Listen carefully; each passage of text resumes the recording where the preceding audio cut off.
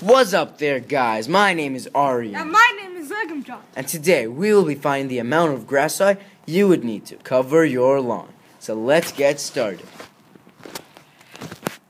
In order to solve that problem, we'll be using the grass method. The G in grass stands for the given information. Or, for an example, Your house is 5 by 10 meters.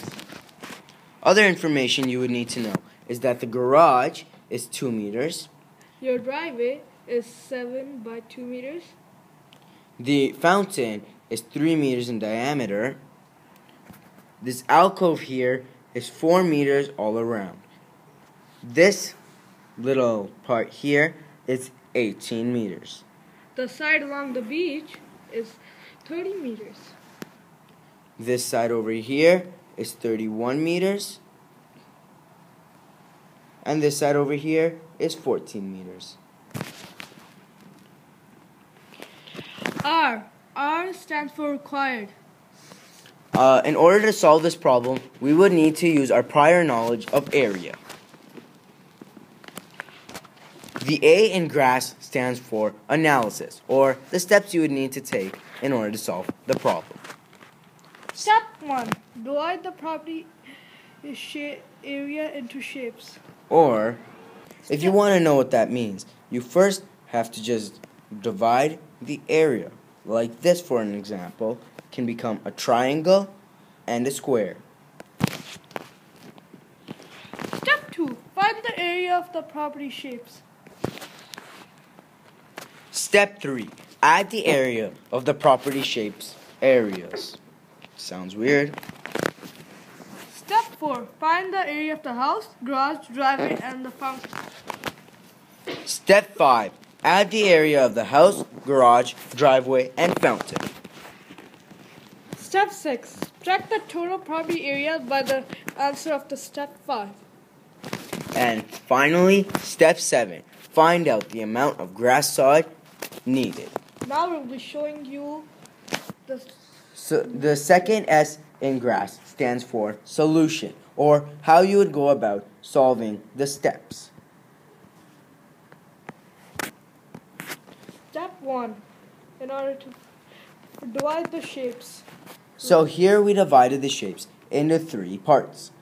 Part square or shape 1 is a triangle. Shape 2 is a rectangle. And shape 3 is a square. We also have all of the lengths here. For an example, here this part is 2 meters. This part is 16 meters, 31, And 14. Small mistake. This part over here is actually 14, not 16. Next, step 2. So we multiply multiply the for each shape. Basically, we multiplied the lengths to Yes. get the answer. 14 times 31, 4 to the power of 2 equals 16. So triangle 1 is the triangle 1 is 124 meters squared. Square shape 2 is 434 meters squared. Shape 3 is 16 meters squared.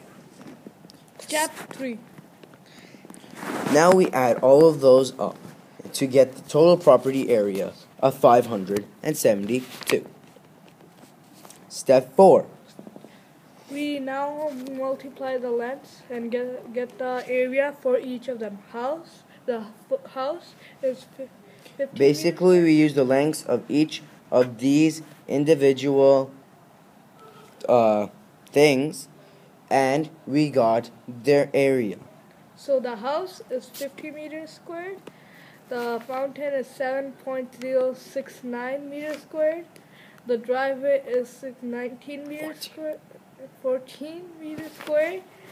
And the garage is 4 meters squared. Step 5. We now add all of those areas up to get a total of 75.069 meters squared. Step 6. Now we minus 552 minus it by. Sorry guys, we got a little mistake. So the answer is 5. So we minus the property area by the area of the fountain, house, etc. And we got the answer of 496.931 meters square. Step 7.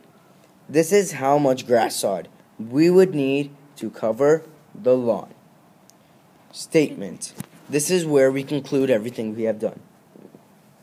In order to cover the lawn, you would need about 500 meters squared of grass soil. Done. Thank you for watching.